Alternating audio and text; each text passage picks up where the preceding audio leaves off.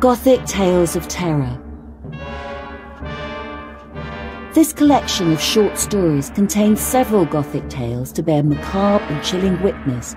These tales are designed to unsettle you, just a little, as you sit back and take in their words as they lead you on a walk to places you'd perhaps rather not visit on your own. These stories are read for you by many readers, including Gisela Rowe and Richard Midgley.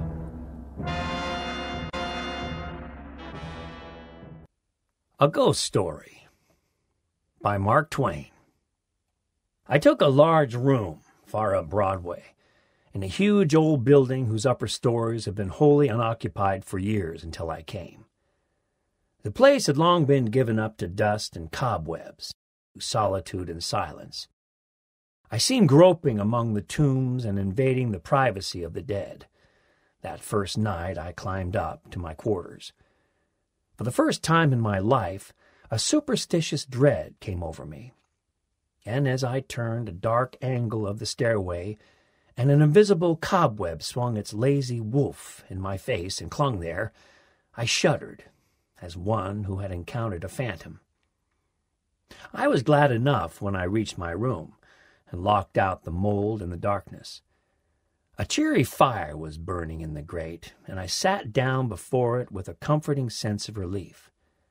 For 2 hours I sat there, thinking of bygone times, recalling old scenes and summoning half-forgotten faces out of the mists of the past, listening, in fancy, to voices that long ago grew silent for all time, and to once familiar songs that nobody sings now.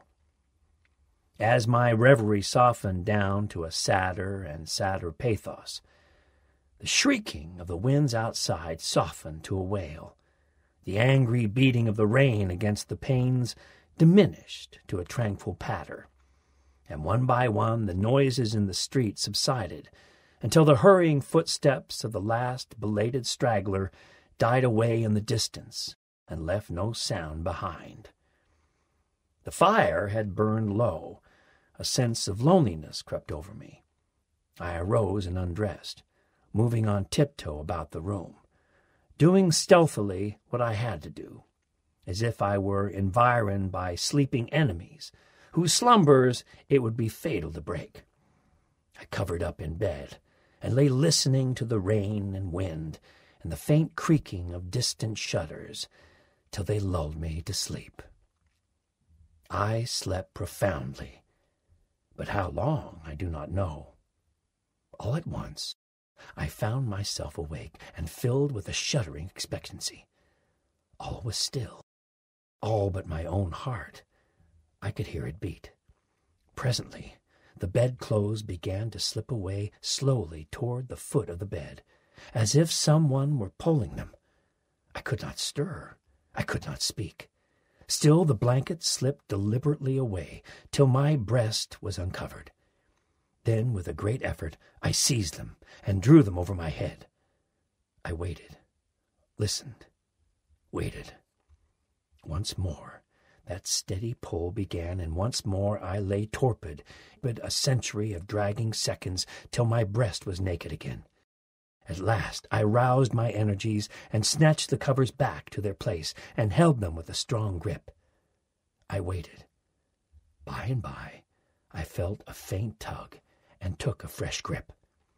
The tug strengthened to a steady strain. It grew stronger and stronger. My hold parted, and for the third time the blanket slipped away. I groaned.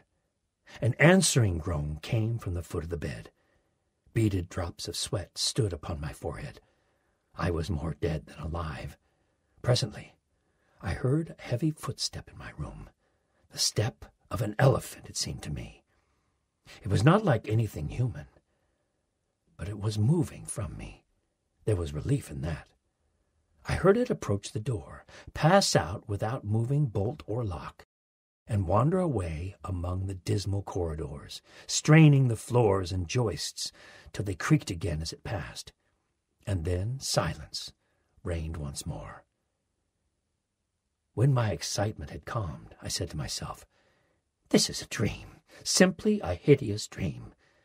And so I lay thinking it over until I convinced myself that it was a dream. And then a comforting laugh relaxed my lips, and I was happy again.